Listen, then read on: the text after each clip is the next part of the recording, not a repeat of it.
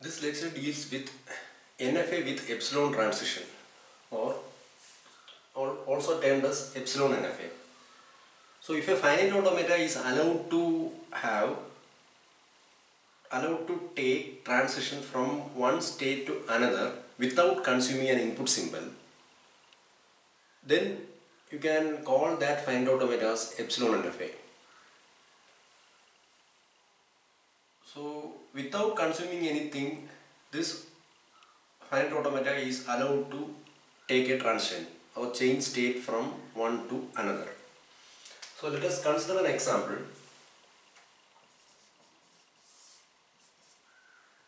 From Q0 without consuming anything, it goes to state Q1. So this is what you mean by epsilon transition.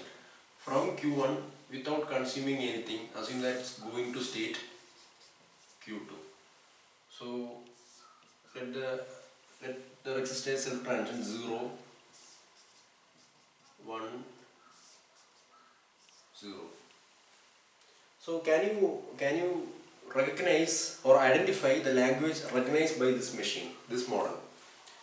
So here from Q0 it can consume any number of zeros. So let us write the language. From Q0 it can consume n number of, or it can consume p number of zeros. Consume p number of zeros. Then without consuming anything, go to state Q1, and from Q1 it can consume some q number of ones. It can consume some q number of ones, and from here without consuming anything it can go to Q2, and residing in Q2 it can consume some r number of zeros. So it can consume strings of the form 0 raised to p, 1 raised to q, 0 raised to r, such that. So what about the limit of p, q and r? From here it can consume p number of zeros. So p could be 0 also, in the sense without consuming this 0, taking this path, it can go to Q1 without consuming anything. So we can say that P is greater than or equal to 0. And again from Q1, once after reaching Q1, it can consume this one, or it can take this path, or without taking this path it can go to Q2. So Q is also greater than or equal to 0. Similarly, R is also greater than or equal to 0. So if P, Q, R tends to 0, then the resultant string will be epsilon. That is 0 number of zeros followed by 0 number of ones followed by 0 number of zeros. So resultant string will be epsilon. So verify whether this machine accepts epsilon. Without consuming anything, it will go to Q1 from start state. From Q1 without consuming anything, it will go to state Q2. So result is null string. Now such a model is termed as Epsilon NFA, that is finite automata that allows epsilon transition. Now let us formally define Epsilon NFA. Epsilon NFA is formally defined as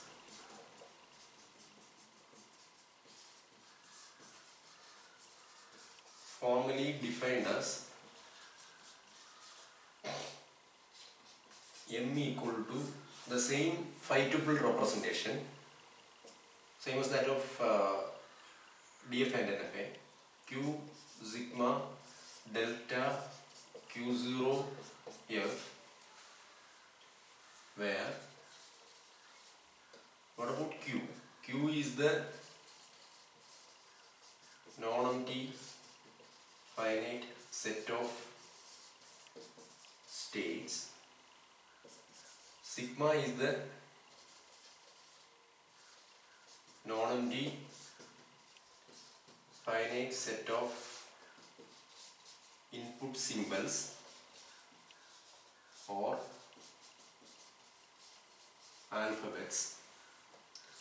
delta is the transition function that maps from, mapping is very important, that maps from Q cross sigma. So if you consider Epsilon NFA,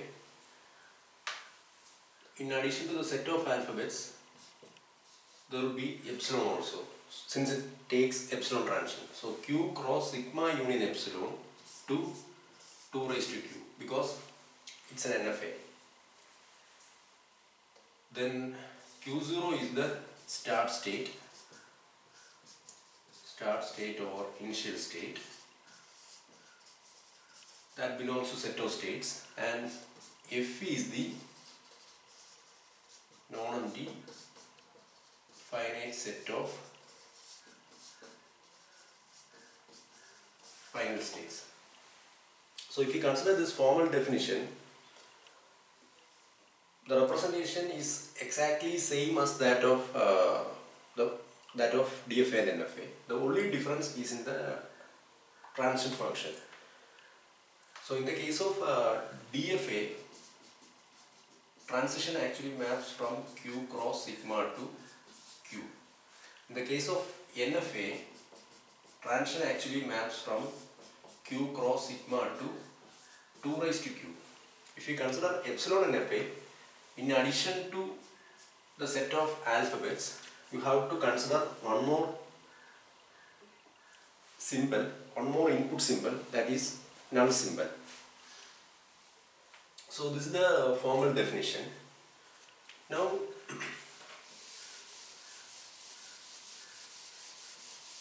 let me introduce one terminology, that is epsilon closure.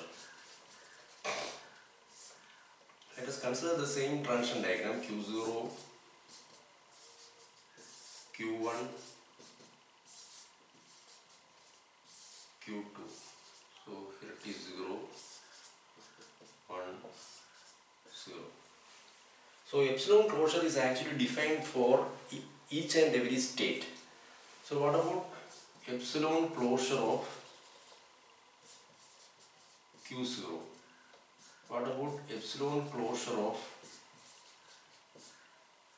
so epsilon closure, CLOSURE, closure, epsilon closure of Q1. Now what about epsilon closure of Q2? So epsilon closure of a particular state is the is a set that contains, is the set of states that are reachable from that particular state through epsilon transitions. So I will repeat once more. Epsilon closure of Q contains set, or is the set of states that are reachable from Q through epsilon transitions, including Q. Let us consider Q0. What about epsilon closure of Q0? From Q0, anyway, if you consider this point, epsilon closure of Q contains Q itself. So epsilon closure of Q0 contains Q0. It includes that state also, and the set of states that are reachable from Q0 through epsilon transitions. So from Q0 through epsilon transition can go to Q1. Now from Q0 through this epsilon transition it will go to Q1, and through this epsilon transition it will go to Q2. So without consuming anything from Q0 it can go to Q1 and Q2. For that reason Q1 and Q2 belongs to epsilon closure of Q0. Now what about epsilon closure of Q1? Epsilon closure of Q1 is, anyway Q1 will be a member, and from Q1 without consuming anything it can go to Q2. Now what about epsilon closure of Q2? Q2 only. That is what we mean by epsilon closure.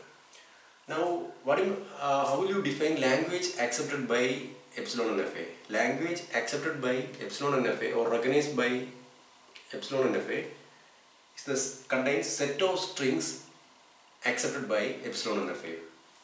So, starting from the start state, by consuming the input string, if it goes to final state through some path, then that string is said to be accepted. So all those strings together form the language recognized by Epsilon NFA. Then if you consider Epsilon NFA and NFA, both are equivalent in terms of power, because we can eliminate epsilon transition from a given NFA. So why Epsilon NFA? If you consider these machines, that is models, these models DFA, NFA, Epsilon NFA, from the design point of view, it is difficult to design NFA as compared, DFA as compared to NFA. And if you consider NFA and Epsilon NFA, it is difficult to design NFA as compared to Epsilon NFA. So this one is very much easier to design as compared to this one, and this is easier as compared to this one. But all the three are equivalent in terms of power, in the sense if you take an Epsilon NFA, there will be an equivalent DFA, or if you take NFA, there will be an equivalent DFA. So from the design point of view, if you are asked to design a finite automata for a particular language, rather than directly designing DFA, if it is very hard to design DFA, you just design Epsilon NFA. Once after designing Epsilon NFA, you can eliminate epsilon transition and convert it into equivalent DFA. So that is the relevance of Epsilon NFA. That's it.